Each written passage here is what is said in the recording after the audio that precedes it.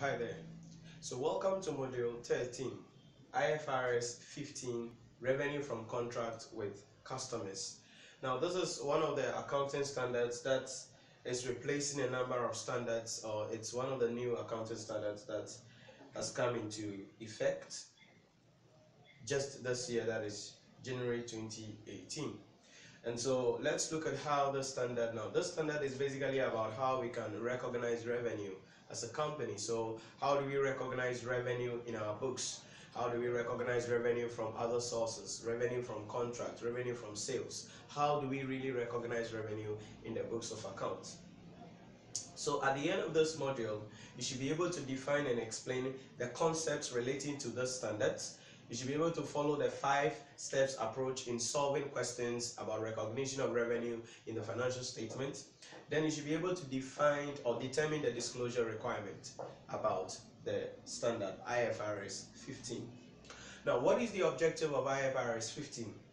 The objective of the standard is to establish the principle that an entity shall apply to report useful information to users of financial statements about the nature, amount, timing, and uncertainty of revenue and cash flows arising from a contract with customers. So that is the objective of this accounting standard. Application of the standard is mandatory for annual reporting periods starting from 1st January 2018 onwards. So it became effective that organizations must apply it as of 1st January 2018. So about that will be about 4 months ago, became effective in that order. Now, this accounting standard replaces or supersedes the following standards: IAS 11, construction contract; IAS 18, revenue; IFRIC 13, customer loyalty programs; IFRIC 15, agreement from the construction of real estate; IFRIC 18, transfer of assets from customers. And so these accounting standards have been superseded or replaced with the IFRS 15. The next question we ask ourselves is, what is the scope of the standard? What is the scope of the standard? Now, IFRS 15, revenue from contract with customers, applies to all contracts with customers except for leases within the scope of IAS 17, financial instruments and other contractual assets, that is IFRS 9, consolidated financial statement, that is IFRS 10, joint arrangement, that is IFRS 11, separate financial statement, that is IAS 27, and IAS 28, investment in associate and joint venture. Now, so when we talk about the scope of IFRS 15, it applies to all contracts with the exception of these contracts that we have mentioned. So revenue that you earned on lease cannot be accounted for using this principle. Revenue that is earned on financial instruments cannot be accounted for using this accounting standard. Revenue earned from joint venture or consolidated or in the preparation of consolidated financial statement cannot be accounted for using this accounting standard. The next thing we want to look at is a statement about the standard. So a contract with a customer may be partially within the scope of IFRS 15 and partially within the scope of another standard. In that scenario, so sometimes we may have a contract with a customer, or there may be a transaction and it is partly within the scope of IFRS 15 and also within the scope of other standards. In that case, what do we do? One, if other standards specify how to separately and or measure one or more part of the contract, then those separations and measurement requirements are applied first. The transaction price is then reduced by the amounts that are initially measured under other standards. So that is what we have to understand in that case. Then the next one is that if other standard provides guidelines on how to separate and or initially measure one or more part of the contract, then IFRS 15 will be applied. So these are what you have to understand when it comes to the scope of IFRS 15. Now, to talk about revenue from customers or recognition of revenue from contracts with customers, we have to look at some key definitions. What are these key definitions? About 6 of them are very important. The first thing is to define what a contract is. Now, I believe that you know basically what a contract is, that a contract is an agreement, right? So what really is a contract? A contract is an agreement between 2 or more parties that creates enforceable rights and obligations. So that is a contract. A contract is an agreement between 2 parties, and that contract gives rise to a right and obligation within what the parties. In other words, one person is responsible to do something for the other party, and the other party is obliged to pay for the money or pay for the service that is being rendered. The next thing we have to identify is a customer. Who is a customer? Customer can be defined as a party that has a contract, that has contracted with an entity to obtain goods or services that are an output of the entity's ordinary activities in exchange for a consideration. So when we talk about a customer, we are talking about an individual or a party that has contracted the entity to procure or buy the output of the entity in return to pay for the consideration. In other words, to pay for the price of the product or the commodity or the service, depending on what you want to say. The next thing is to talk about income. I believe we've already defined income, but it is still in this standard and we still have to just state it again. An income is the increase in the economic benefit during the accounting period in the form of inflows or enhancements of the asset or decrease in liability that results in an increase in the equity. So that is what income is. And then there are 2 major things that we have to also identify. That is performance obligation.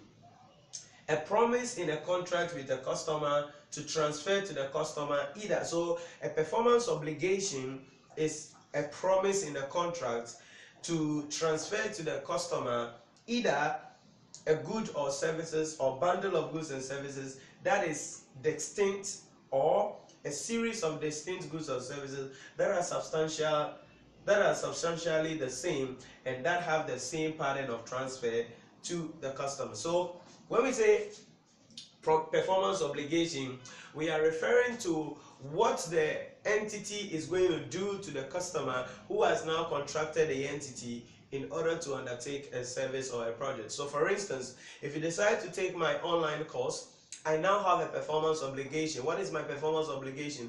My performance obligation is to provide you with the lecture videos, to provide you with the study materials, and to provide you with the assistance throughout the 4 months period so that you can prepare and write your exam.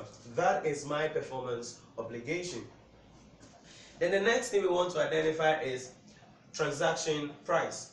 What is the transaction price? The transaction price is simply the amount of consideration to which an entity expects to be entitled in exchange for transferring promised goods or services to a customer, excluding amounts collected on behalf of third parties. So the transaction price is actually how much you are going to pay me for my course. So my performance obligation is what I'm going to do under our agreement.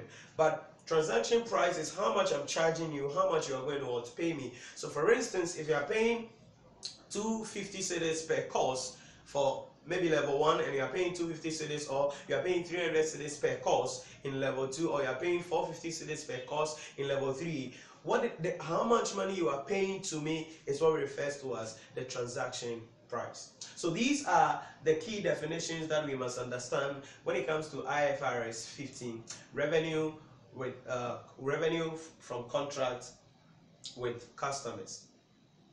Now, in order to account for the revenue in relation to what we are talking about, the accounting requirement of revenue based on IFRS 15 follows what we call the 5-step model or framework. In other words, if we want to account for revenue under IFRS 15, there are 5 steps that we have to follow. Now, these 5 steps will help us to accurately recognize the revenues in the revenue in the books of accounts of the company. Now, what are these 5 steps? 1.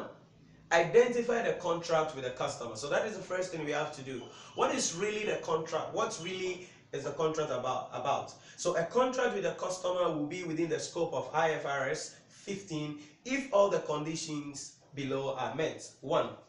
The contract has been approved by the parties to the contract. So the customer has approved it, the entity has approved it. That is one of the conditions. 2, each party's right in relation to the goods or services to be transferred can be identified. So you have a right to get the study materials, I have a right to receive the money from you, has been identified. 3, the payment terms for the goods and services to be transferred can be identified. So the payment terms as to your making payment in installments or making one-time payments has been identified.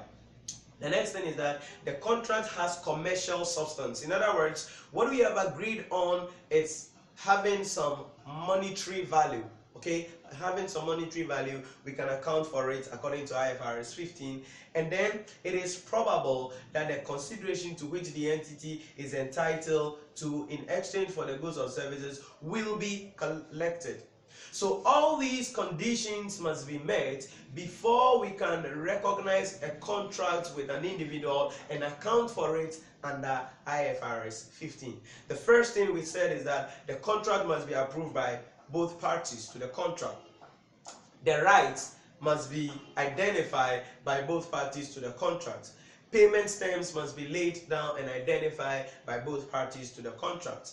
The contract must have some commercial substance, and then we as an entity must make sure that we will collect that money from the customers. So all these conditions must be met. Once all these conditions are met, then we can identify the contract. That is the first step, identification of the contract under IFRS 15.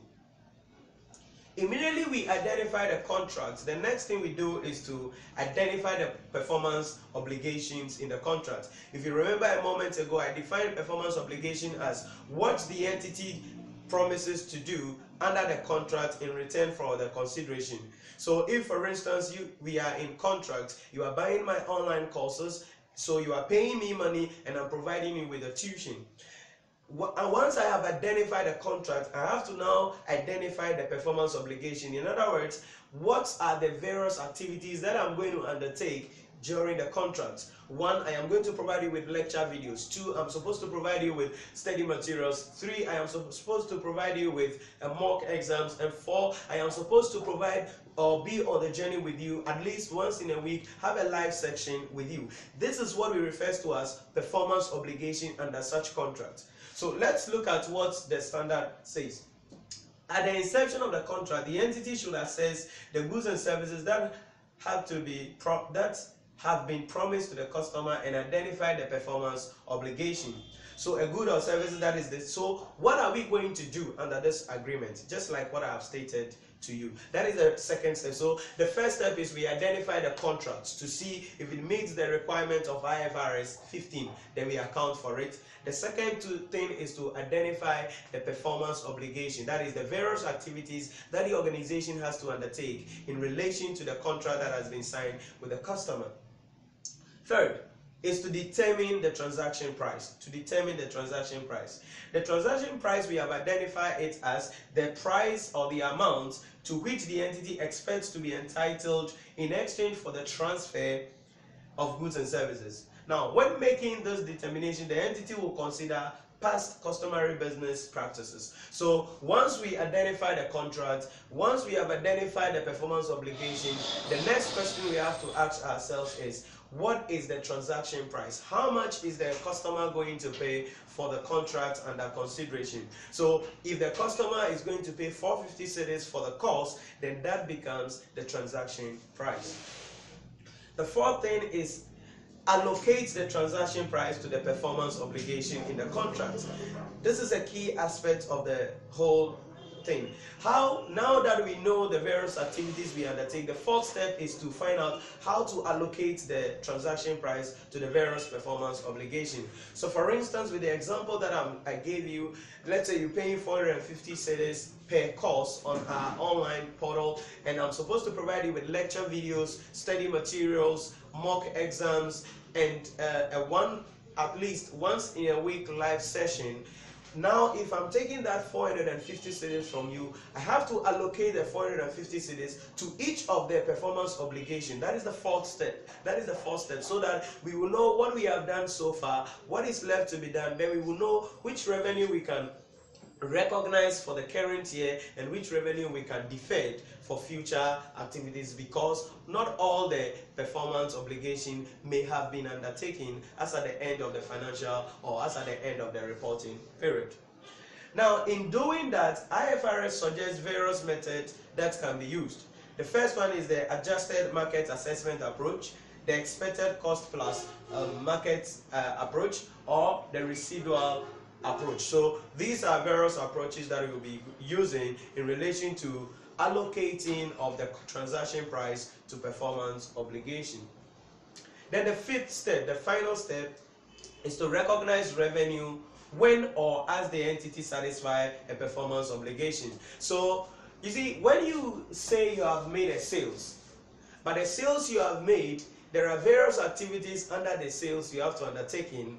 If you have not finished undertaking the activities, then you cannot recognize that revenue in the current year financial statement. And that is the purpose of IFRS 15. So once we have been able to look at the performance obligation, we know the transaction prices, we have allocated the transaction price to the various performance obligation, then what we have to do is to recognize the revenue as and when the entity satisfy the performance obligation. So one, if you are paying 450 cedis for my online course, and then the performance obligations are that you're going to have lecture videos, you're going to have study materials, you're going to have mock exams, and then you're going to have, let's say, my live session, my live question and answer session. So these are the 4 performance obligations under the agreement. So if I'm charging you 400 cedis per course, then I have to appropriate it or allocate it to each of the service that I'm going to render. So I can say let a video take 150 cedis, let the study materials, the cost of the study material be the 100 cedis, let the mock exam be 50 cedis, and then let the live session cost you 100 cedis. So that is going to total up to give me the 400 cedis.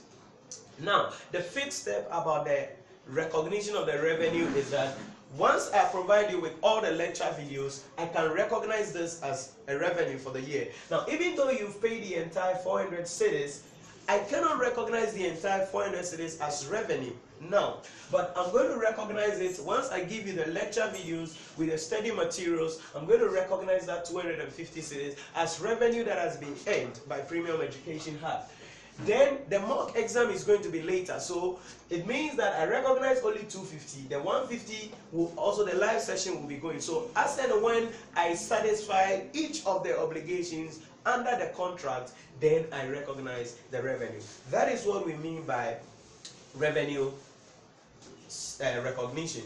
Now IFRS give guidelines that we can use to recognize the revenues in the financial statement. One, using the assets to purchase goods and services, using the assets to enhance the value of the other contracts or other assets, using the asset to settle liability or to reduce expenses, selling or the exchange of the asset, and then pledging the asset to secure a loan or holding the asset. So these are what you have to understand when we come to recognition of revenue. So the first thing is to identify the contract. The second thing is to identify the performance obligation. The third thing is to determine the transaction price. The fourth thing is to allocate the transaction price to the performance obligation. And the fifth thing is to recognize the revenue as and when the entity satisfies the performance obligation. These 5 things are the nuggets underlining how revenue will be recognized in IFRS 15. So there are 2 questions that we'll be going through in order to understand IFRS 15 and how to recognize revenue. So let's look at the first question.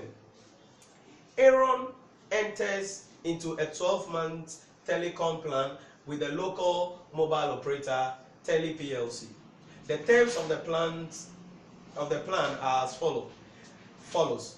Aaron monthly fixed fee is $100. Aaron receives a free handset at the inception of the plan. Tele PLC sells the same handset for $300 and the same monthly prepayment plans without handset for $80 per month required. How should Tele PLC recognize the revenue from this plan in line with IFRS 18 and IFRS 15. So if you look at the question, well, we are told that there is a telecommunication company called Tele PLC, and the customer here is Aaron. And Aaron has what we call a 12-month plan with the telecommunication company. And the conditions of the plan is that he is supposed to pay $100 every month for the 12 months, and then he will receive a free handset. But we are told that assuming the telecommunication company is not giving or undertaking this plan, this 12-month plan with Aaron, the handset could have been sold for $300, and then when you buy the handset $300, you make a monthly payment of $80 in the period. So what it means is that this plan gives you $100 every month free handset, but the other plan will give you $80 every month, but you buy the handset at $300. So the question we ask ourselves is, how do we identify the revenue? How do we identify the revenue? Now, under IAS 18, revenue recognition is simple. So under IAS 18, the usual free handset would have been treated as a marketing cost. As such, we only recognize the revenue for each month as and when it is received. So if we were in IAS 18 and IFRS 15 is replacing IAS 18, so if we're in IAS 18, all we do is that the handset cost, which is $300, will be treated as marketing expenses or advertising expenses or cost of bringing in a customer. Then as and when the monthly fee is received, we will debit our cash book with $100, and then we credit the revenue account with $100 every month as and when it is received. So under IAS 18, there is no issue. It is very simple to go in that case. But according to IFRS 15, we must follow the 5 steps. We must follow the 5 steps. So in accordance with IFRS 15, we follow the 5 steps as follows. And the first thing we do is that under that, we need to identify the contract. So what is the contract that we are supposed to identify here? The identification of the contract will relate to Aaron. So under the contract, Aaron is going to receive a free handset, okay, and he is going to make a monthly payment, okay, monthly payment of $100 per month.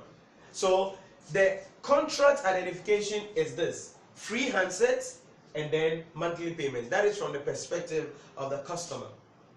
Then the second thing is to identify the performance obligation. So the first step, we identify the contract. The second step, we identify the performance obligation. Now, the identification, so step 1, identify the contract. Step 2, identification of performance obligation.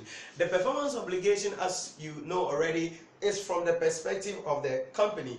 So what is the company supposed to do under this agreement? The company is supposed to provide, so that will be from the Tele PLC. And so the company is supposed to provide or deliver a free handset. So delivery of handsets to Aaron. That is the first thing that a company has to do. And the second thing is to provide network services.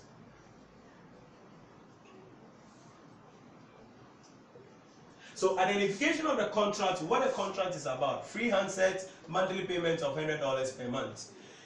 The performance obligation is what Tele PLC has to do. You will have to deliver a free handset, and then for the next 12 months provide network services to Aaron. Then the third thing we need to look at is to consider the transaction price. Now, what is the transaction price in this case? You will note that, so step 3, transaction price. Now, the price of this transaction will come from what we have here. There is a handset that is going to be delivered, but the handset is free, so that's going to be $0. But there is going to be a monthly payment, so it is more or less like a subscription. and that is going to be $100 per month times 12 months, and that will lead us to 1,200. So the transaction price in this case is 1,200. That is $100 every month times 12 months. So that is the third step. So first step, recognize the contract. There is a free handset, monthly payment for 12 months. Step 2, we identify the performance obligation that Tele PLC must undertake. That is the delivery of handsets and provision of network services. Step 3, that is the determination of the transaction price. The transaction price is going to entail the handsets, which is zero because we are giving it out free, and then the monthly subscription or payment, which is $100 per month times 12. That is going to be 1,200. Once we have identified the contract, we identified the performance obligation, we have also determined the transaction price. The next thing we do is to allocate the transaction price over the performance obligation. Allocate the transaction price over the performance obligation. So to do that,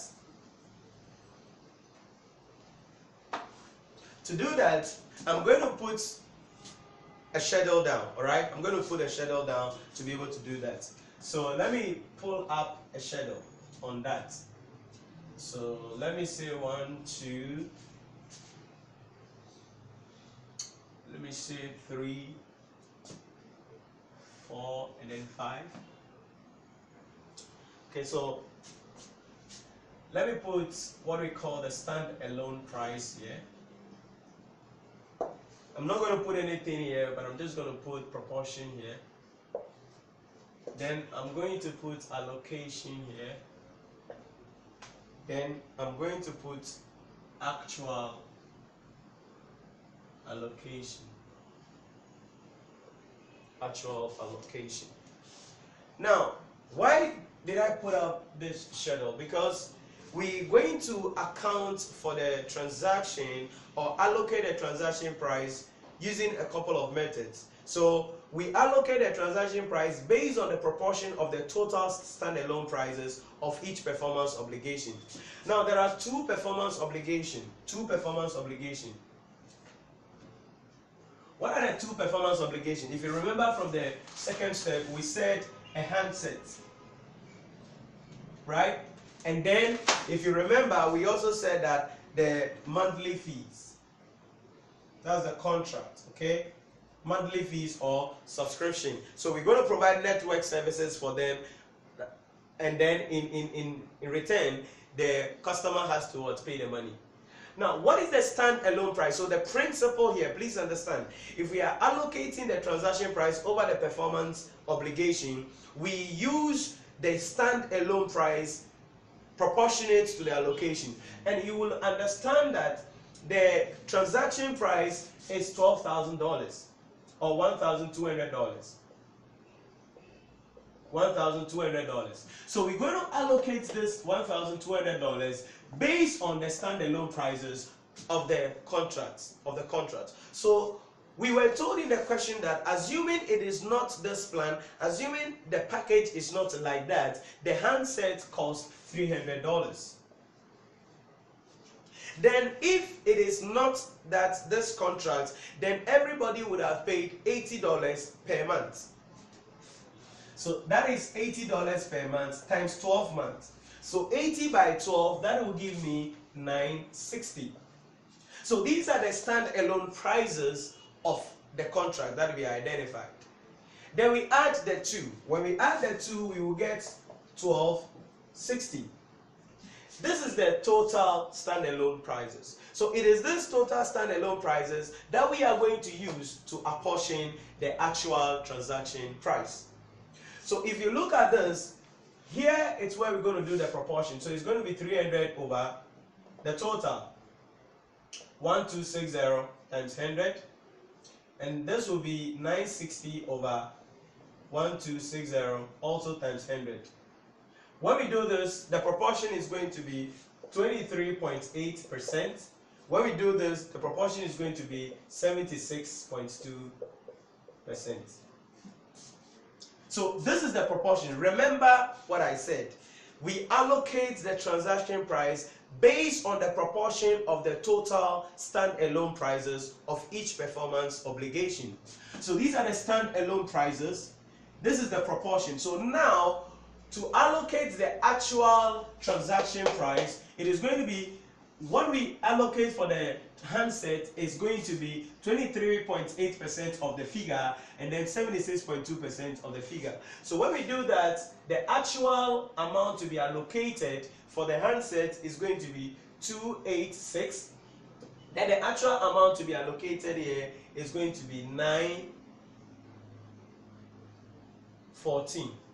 And so we get a total of 1,200. So that is what you have to understand when it comes to the allocation of the transaction price over the performance obligation. So you consider the standalone prices, that is what each of the transactions in the question would have been if the contract or they were not sold together. Then you find a proportion, then you multiply that with the transaction price, and that will give you the actual allocation. It means that under IAS 18, we write off the handset as an expenses, but under IFRS 15, the handset is not a cost.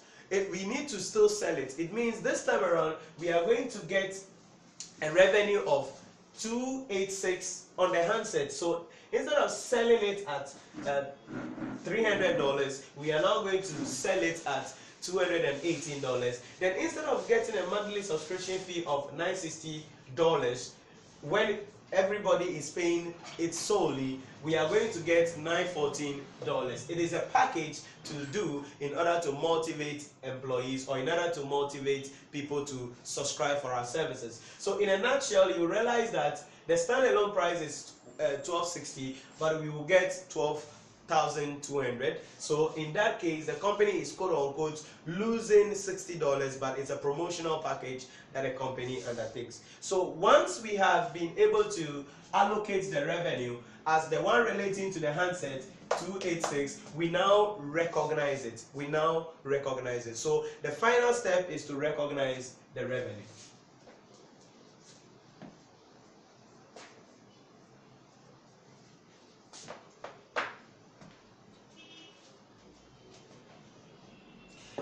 Now, so the fifth step, recognition of revenue. In the recognition of revenue, you see, revenue has two ways of being recognized, or can be recognized in two ways. We recognize revenue at, that is when the transaction takes place, and we recognize revenue over, that is over the remaining life of the contract. So when it comes to the step 5, immediately the handset is delivered. Immediately the handset is delivered to Aaron, we need to recognize the revenue on the handset. How do we recognize that? We're going to debit the contract asset with the figure we got 286, and we credit our revenue 286. We treat that because we have sold the asset. We have sold the asset, we are getting revenue, then we debit what? The contract asset account. Now, why do you think we are debiting the contract asset account? We are debiting the contract asset account because the thing is, the whole package is 1,200, so it's like a debtor. So we need to debit his account in order to find out that this is how much we have debited in relation to the handset that has been delivered. Then the second thing is that the service cost, which is the 914, will be recognized over the contract period. So to do that, we are going to divide 914 by 12, so that every month we will get a chargeable monthly income. So this is what is going to happen in the recognition of that. So 2. So this is recognized at. Then the monthly subscription fee will be recognized over. So for every month, Aaron is supposed to pay us $100. So when Aaron pays the $100, what are we going to do, or how are we going to account for it in our books? So what we do is debit our cash book, because we're going to receive $100. We debit our cash book because we receive $100. Then we're going to credit the contract account, or what we call the receivables, with $100. With $100. That is the contract price with $100. But we need to find out how much that we can transfer every month into what? The account. Now, for this handset, the handset relates to the services. It means that this handset revenue has to also be divided by 12. So in as much as we are dividing the 914 by 12 to recognize the revenue every month, we have to also divide the handsets by 12 to recognize the revenue for that. So how do we now do it? So when we receive the cash, we debit the cash book and we credit the receivables. Then we look at the appropriation. When we divide 914 by 12, we are going to get 76 every month. And when we divide 286 by 12, we are going to get $12 every month. So how do we allocate it? And you remember, you see that when we add this to this, we are going to get what? The 100. So how do we account for it? To account for it, we now debit the receivables with the 100. So we're going to transfer it out. Then we're going to credit two things. We're going to credit the contract asset account with every month $12, and then we credit revenue every month with a figure of 76. So this is how we recognize the revenue in the financial statement. This is how we recognize the revenue in the financial statement. Now, you have to be able to understand the recognition criteria in this case. So every month we receive the money, we credit the receivables account. Every month, for that 100 we receive, we have to separate it into two. What relates to the transaction, what relates to the service we are rendering, and what relates to the handset. So that is why we have to credit the contract asset, so that at the end of the 12 months, this contract asset is going to be zero. That is why we need to now debit the receivables account, and then what? We transfer it to the contract asset and then the revenue account. So that is what you have to understand in relation to that question.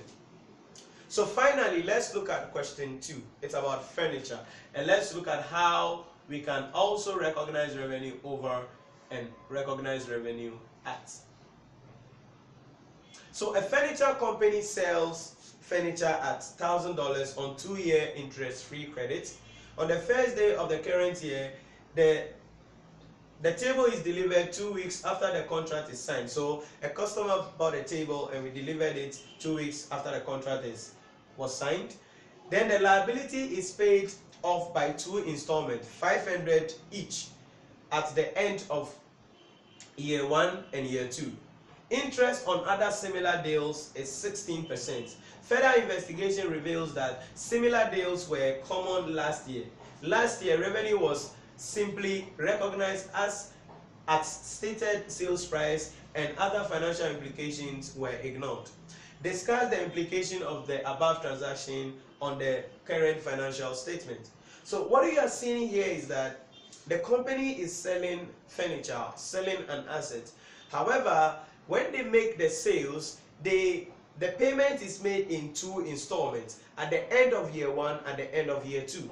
But what the accountant is doing in this question is that the accountant has been recognizing the revenue at. So immediately the sales takes place, he recognizes the whole revenue. So even though the money is going to be received in 2 installments, the accountant recognizes the revenue. What it means is that revenue that have been reported in previous accounting year or in the last accounting year may have contained revenue that shouldn't have been recognized in the last year financial statement.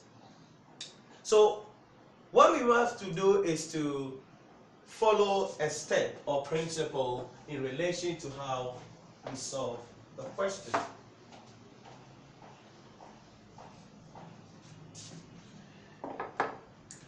Now, the sales is $1,000.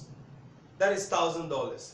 Now, so we have to first calculate the fair value of the furniture. Now, you see, there is nothing like interest-free credit. So if a company makes an advert that, oh, you can buy our product for $100,000 and it is interest-free credit, and so you can buy it, we won't charge you any interest, and you go away. No, there is nothing like that in the world. So in that $1,000, there is what we call an interest or a finance cost. So the first thing you have to do is to find the fair value of the furniture or the fair value of the transaction. So for instance, a company comes and say you buy TV and you can pay it, or television and you can pay it in 12 months installment. Then they say it is interest free. But if you go to other shops where you are paying ready cash, that same TV, that same brand is costing a price less than what the company is charging.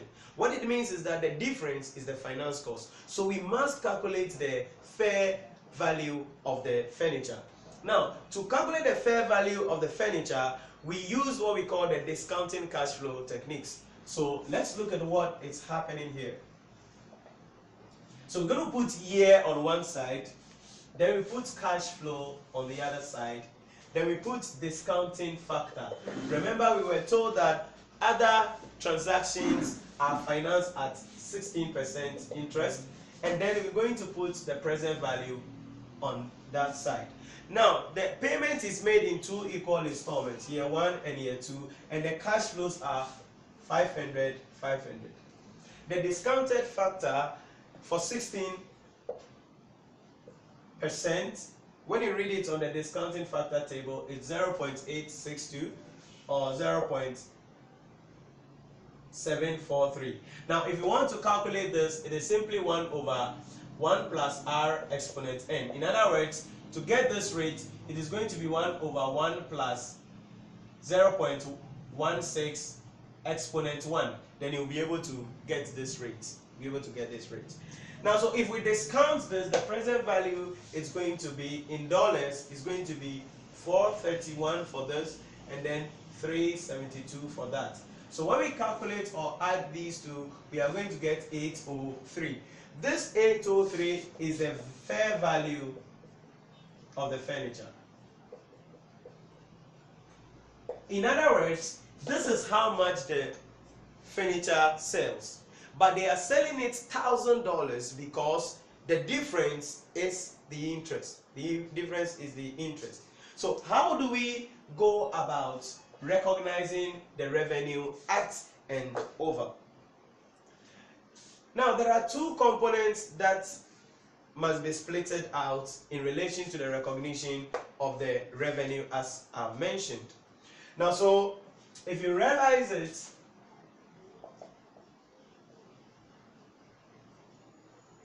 so the two components. So in the recognition of the revenue, we must do two things. From what we did here, the fair value of the furniture is 803, but the company is charging a total of 1,000. It means the balancing figure in this case will be finance cost, or finance, or interest, and that will be 197.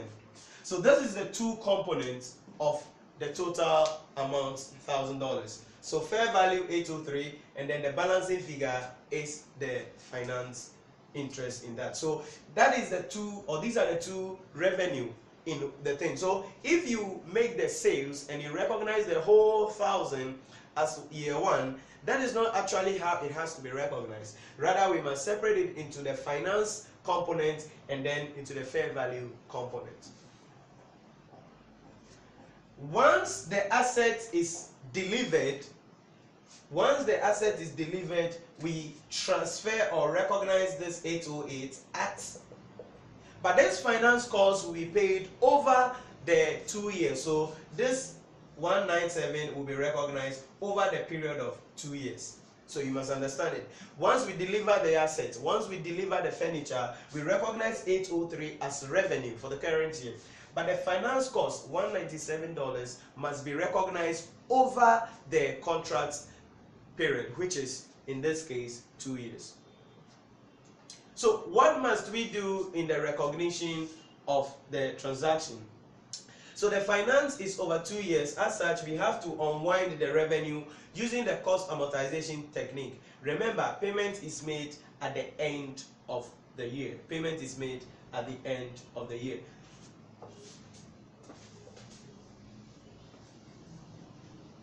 So let's see the unwinding as to how we recognize the revenue in the books of accounts of the company. So still, payment is made at the end of the year, so it is more or less like you are having a lease. So it is more or less like you are doing a lease. So if payment is made at the end of the year, you're going to bring your balance brought forward, then you bring your interest, right? Then you bring your installments, then you bring your balance carry forward.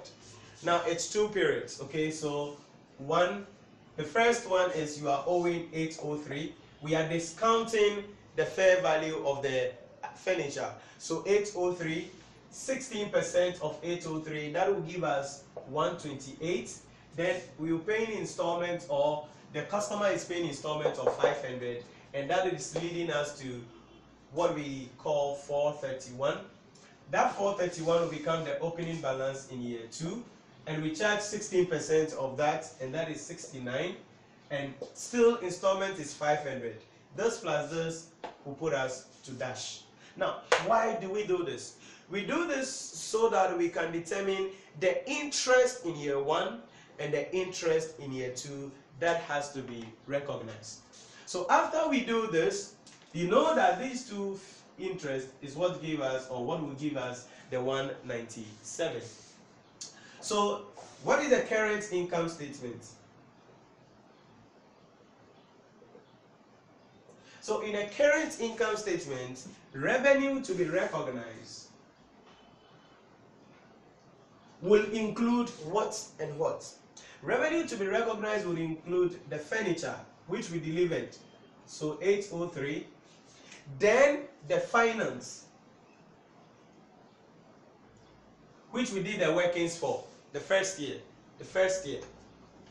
128. So the total revenue to be recognized for the first year is 931. So that is what you do in the current income statement. Now, on the balance sheet, the company would have a receivables of 431. So if you look at the balance sheet, this is the closing balance as at the end of the year. So this is how much that is outstanding that we are going to be receiving. So this will be recorded under current assets, receivables 431. Note, there were similar transactions last year and other financial implications were ignored. It means instead of recording revenue at 931, instead of recording revenue as 931,000 was recorded. The difference of 69 is a material error since there were common transactions. For this reason, we do a prior period adjustment. So because we were told that last year similar transactions took place and the accountant didn't take the accounting effects of the transactions, so instead of recognizing the revenue as 931, the transactions were recognized as 1,000. So the difference of 69, we will undertake a prior period adjustment to the revenue of the last year period so that we bring it in line with the other transactions that must be made in the current year financial statement. So these are the 2 questions you need to understand. Remember the first question, what we did is to recognize a transaction in Aaron, and that was for issues about free handsets and then services. Then we recognize the performance obligation where we said that it is in relation to delivering a free handset and then receiving a monthly fee of $100.